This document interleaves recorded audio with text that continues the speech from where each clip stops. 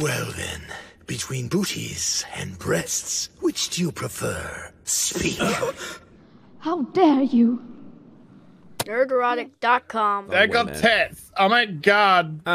What somebody think of the children? Oh my god, the kids must be crying at things and babages. Power Girl co-creator Gerry Conway wants to see manga creators taken to task for their rampant sexism and misogyny. And manga fans, they're coming for you now. Fuck off. I demanded he apologize for Power Girl's boob window. I'm more curious about this now. I can't think of anything else now you pull that picture up. For one, Power Girl always been one of my favorite characters, and it's because of the boob window. It's great. It's a great costume. Big tits, and she was a fun character. Good place to put your cell phone. Big tits are great. Big tit energy out. Big tit energy out into the universe. Gerry Conway says American comic book artists are taken deservedly to task regularly for outrageous sexism treatment of women, but barely do I see any commentary on the rampant sexism and misogyny. And manga is incredibly popular with younger readers because it's got titties. Those are big ass titties. That's what. The big ass titty. Big ass titties. Big ass bitties. It is definitely on a motorboat. That okay, never mind. We got Az responding to this saying, there is nothing wrong with the female form. There is nothing wrong with breasts. There is nothing wrong with drawing appealing women. There is nothing wrong with appreciating attractive women. Anyone that tells you there is the misogynist and the sexist. Boom.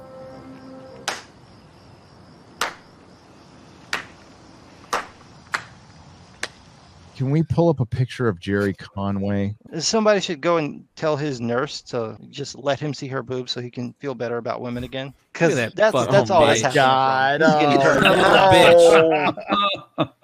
I refuse to believe that he created Punisher, that he was in any way associated with it. Hasn't he turned on Punisher as well? Yeah, because he's a limp dick little bitch. Dude, this is so fucking pathetic. I'm so tired of these fucking people. These fucking weak, pathetic fucking losers. If you have a goddamn mask in your profile picture, fuck you. I'm tired of this shit. I'm so tired of it. It's taking pronouns in your bio to the next level. You're a fucking loser. Holy shit. And this shit right here. Good Lord. No. Anybody that goes to get the vaccination and thinks to take a fucking selfie to put it on social media, go fuck yourself. It's not about getting a vaccination. No. It's about showing your card. Look, I got my vaccination. It's your patriotic.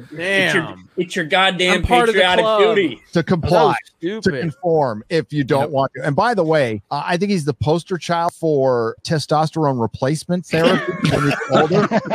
Yeah. It looks like his dick shriveled so much it's turned into a fucking labia now. So, you know, little shriveled thing of skin in between his legs.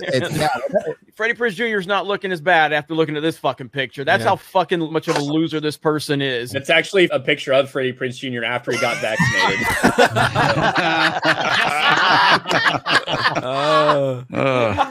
That's Sarah giving him the jab. That is the creator of the fucking Punisher. It's part of the problem is our artists have turned into little conformists. The rebels have turned, I mean, they're little corporate tools now. It's pathetic and sad. To get back to the manga thing, there's this show called Manben that was created by the guy who created 20th Century Boys. I think his name is Naoki Urasawa.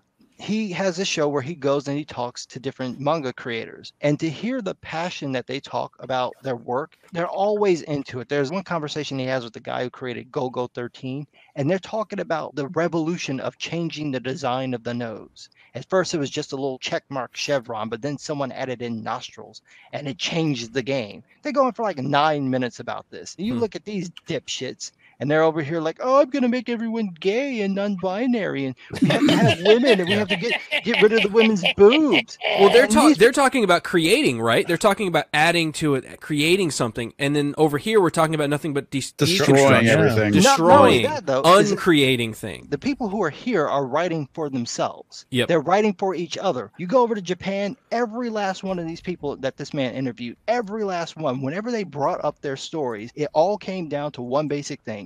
If the readers don't like it, then I didn't do my job. Every last one of them said that.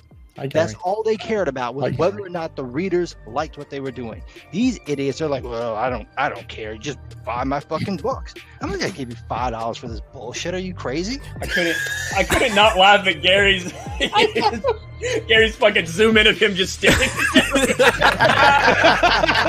I just give myself a little zoom in there. Hey, how you doing? It's just this beautiful moment by just some guy just spilling truth from his mouth. And Spitting facts and it's just Gary face. Boomer Gary hits the wrong I button. see. If you like what I do here, please consider subscribing to the channel and liking and sharing the videos. It really does help. And if you did this with your favorite YouTuber as well, I'm sure they would appreciate it as much as I do.